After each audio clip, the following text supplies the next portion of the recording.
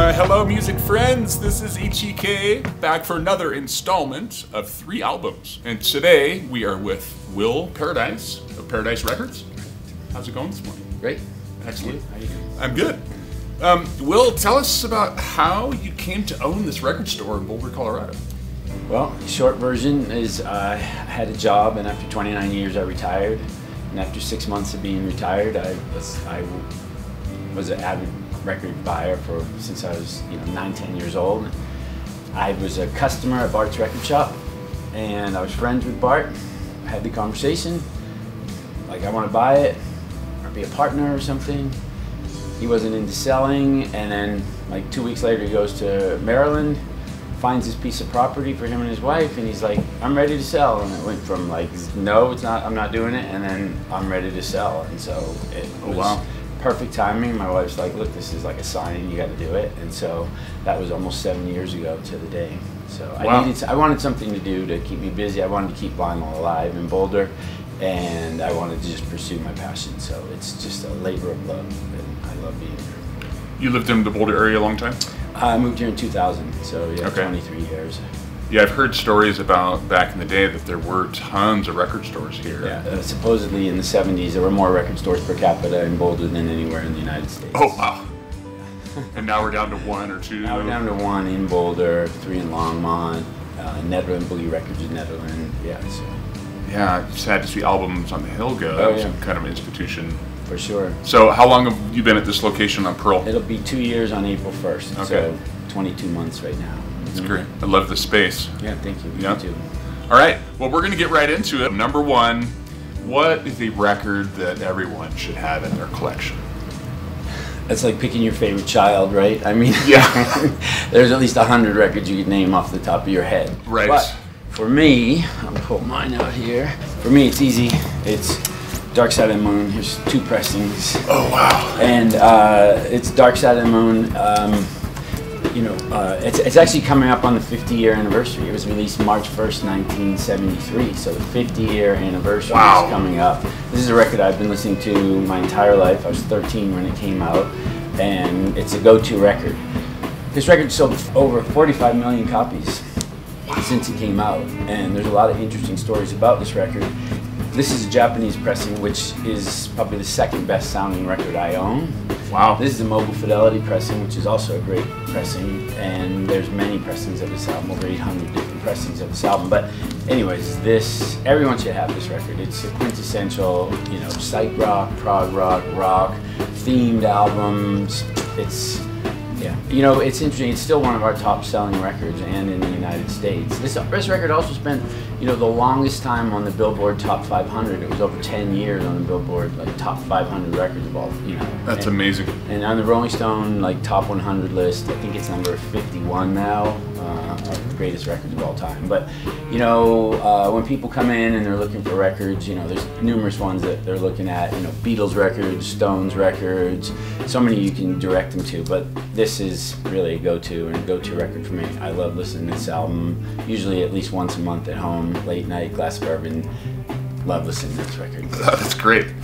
And you have 2 different copies. That's so cool. Yeah, 2 different. Tell me a little bit more about the Japanese pressing. Where'd you find that? On the collection that we bought, we bought a collection up in Carbondale. I had already had a Japanese pressing, but this one was in better shape. That's one of the best things. One of the main reasons also buying a record store is to get first crack at all the records that come in. Oh yeah. And it's just amazing because when you flip through these boxes of records, there's so many common records, which is great. Those are the ones everybody wants to buy, but the ones that stand out, it's sort of like in Pulp Fiction when they lift the suitcase and the gold is kind of shining out. Yeah. All of a sudden you see this record and you're like, I gotta have that. So and I really am fond of Japanese pressings. I think they sound amazing, and we bought a collection a while back that had over 800 in it, so it was pretty exciting. When you first opened the store, did some of your own personal collection become part of the store, or did you have enough inventory you didn't really need to do that? Well, one of the things that was different than with many record stores that start up, you know, I bought an existing record store, so there was already inventory at Bart's at the time, and we were a 900 square foot store. So some of my records came in, but like really, I didn't really need to bring that many in. I got aggressive on buying, both bringing in more new vinyl and then just going after collections to help fill the space. What's interesting is when we moved here, we have more records, just, you know, 13 to 15,000 records on the floor here. And basically, we had about 9,000, 8 to 9,000 at the old location, which was half the size of this. So it was like, okay, I gotta find 5,000 to 7,000 records to fill this out and have some inventory. Day after signing the lease, bought a collection of 9,000 records, and then 3 days later bought a collection of 3,500 records. So all of a sudden I got 12,500 more records. Wow. Within, I think, 10 days of signing the lease for this new location. Wow. So it's just interesting, like that whole intention of like, I need, I want, put it out there, and all of a sudden, phone call, and boom, we're done. And they were awesome records too. Wow. So I can't believe someone unloaded a 9,000 piece collection. That's incredible. There's one I'm waiting on right now. I've been waiting for a while. 60,000 pieces. Wow. Local? Yeah. Gosh. I know. We'll see if it happens, but 60,000. What does that look like? I've Yeah. never seen that many in someone's house. Rent a U-Haul truck for that? Or? Yeah, that's what we would need to do, you know. Wow. A lot. Think about it. That would be probably about 750 to 800 boxes of records, you know. That's incredible. Yeah.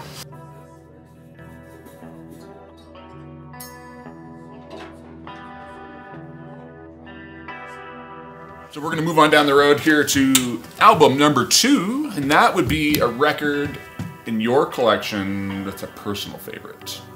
Okay.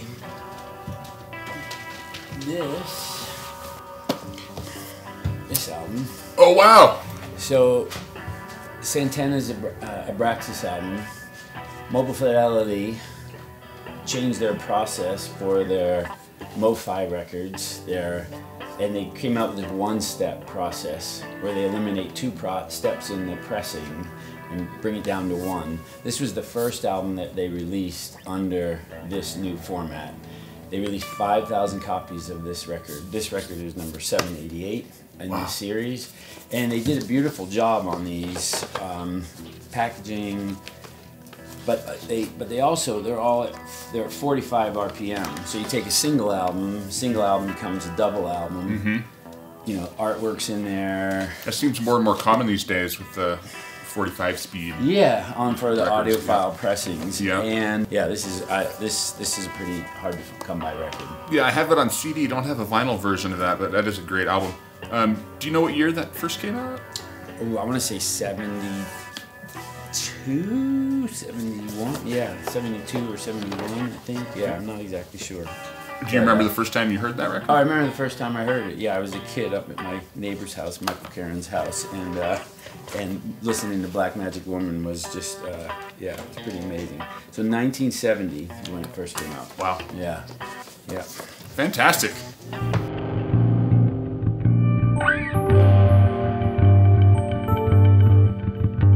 All right, we're cranking them out here. Album number 3, this would be something you're just listening to a lot of lately, and it doesn't necessarily have to be a new band. Could be an old band, could be a new band. Yeah. It's something that just is finding its way in your turntable. Yeah. So, well, I'll just show you if you got.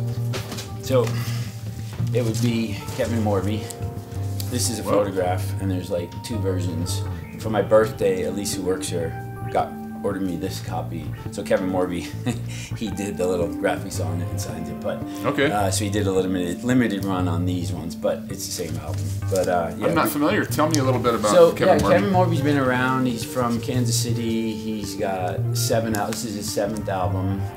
And it's just interesting to hear the evolution. I feel like this is the culmination of the 6 previous albums, so you can hear little bits of each of them in this album.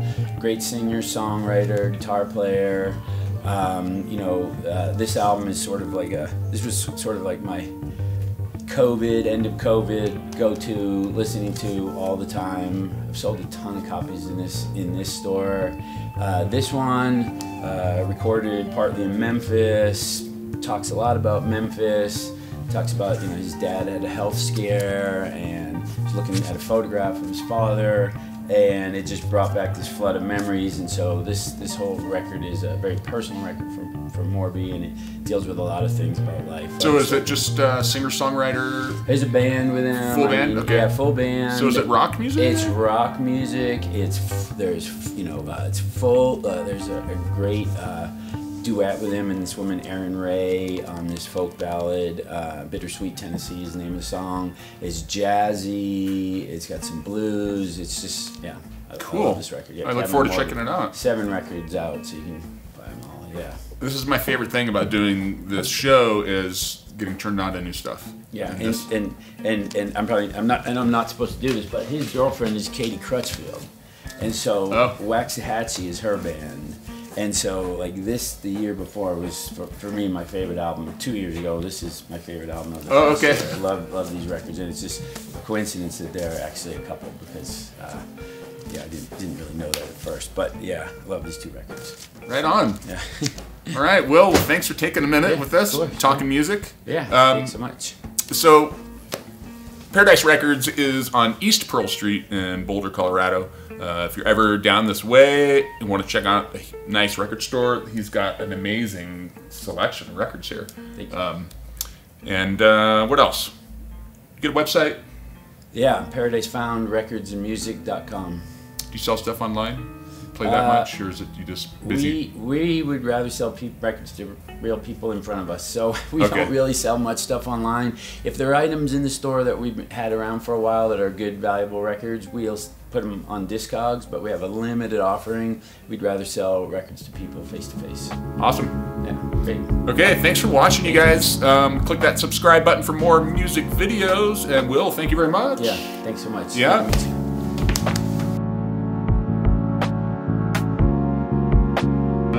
These UHQR ultra high quality recordings. This is our #1 selling record since we've opened.